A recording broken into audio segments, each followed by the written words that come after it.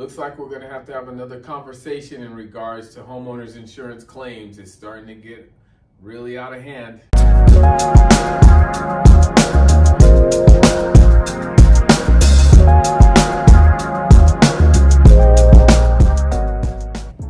Hey everybody, Tracy Wells again with Farmers Insurance, agency owner out here in Grayson, Georgia.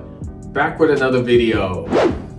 We got to talk about those homeowners insurance claims again. I've done plenty of videos over the past years on being smart and strategic when it comes to filing claims on homeowners insurance. That stuff is tracked.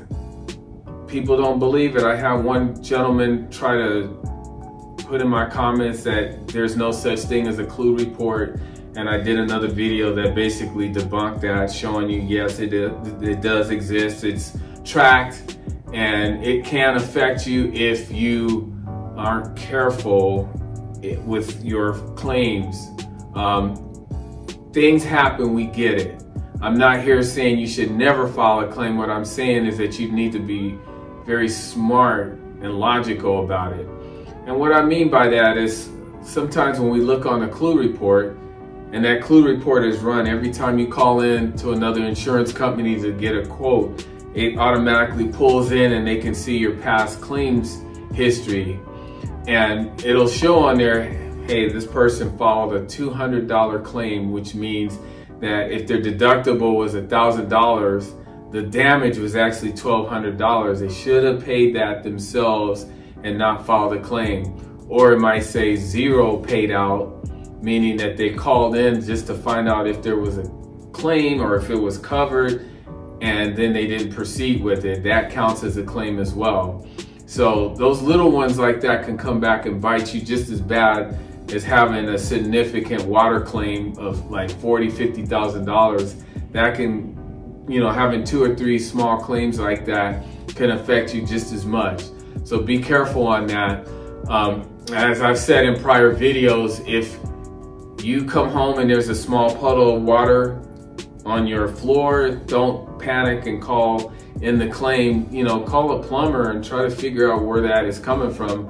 Or if there's a small leak in the ceiling, just get somebody to come out and check it out. Get a roofer and check it out. I mean, be careful with those roofers, because some of those guys, you have to be careful with them. But just check out what is the origin of that leak, and figure it out, and then compare it to what your deductible is. So if they tell you, hey, this is a $1,500 job, but your deductible is $1,000, or even if they tell you have a $3,000 deductible and they tell you, hey, this job is $3,500, those are situations you don't want to call those claims in. You just want to take care of it yourself, because if you pick up the phone and call it in, it's going to go up, on your record, and it can definitely affect you.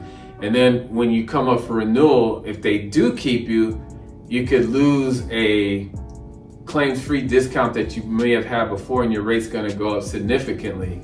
So these rates in Georgia are going up so high right now. We're pretty much where Florida was maybe 5 or 6 years ago when it comes to rates. It's getting really high. So I'm just telling you this to try to help you keep your rates as contained as best. But if you pick up the phone and just keep filing these small little claims like this that probably should have been taken care of out of your own pocket, then it's going to come and backfire on you.